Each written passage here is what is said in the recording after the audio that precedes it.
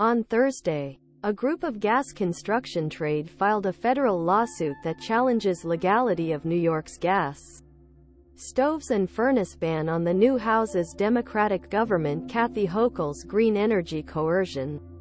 The case was opened by National Home Builders Association and National Propane Gas Association, and among others. New York Ministry of Foreign Affairs called defendant in case.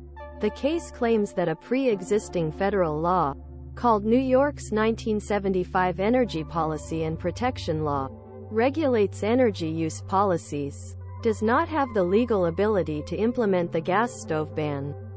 EPCA reflects decision of Congress that country's energy policy cannot be dictated by state and local governments. Such a patchwork approach will be the antithesis of a national energy policy. The builder and propane associations want a federal judge to be prevented from entering into force. In 2026, in accordance with federal laws, New York will prohibit gas stoves and heating systems in new construction from 2026.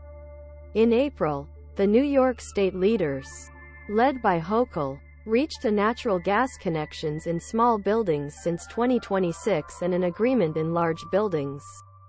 Starting from 2028, everyone knows that we see the effects of climate change storms.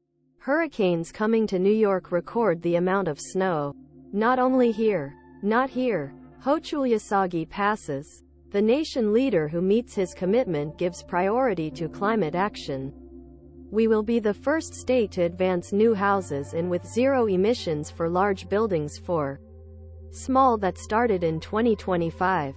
The state law includes exemptions for emergency spare power equipment and commercial food institutions, laboratories and car washing. Gas stoves. CPSC wants to enter the public about the health effects. Similar policies have been approved by Democratic-controlled cities and local governments for saying that supporters aim to reduce greenhouse gas emissions and improve interior quality. In 2019, Berkeley, California was first judicial authority to implement such ban. However, a federal appeal panel recently decided that prohibition of city had violated EPCA law with potential blow to similar laws throughout country. Berkeley gas ban. American Gas Association Air Conditioning, Heating and Cooling Institute. Environmental groups. Other jurisdiction expressed their support for bans drew attention. The New York Ministry of Foreign Affairs refused to comment by referring to the case in waiting.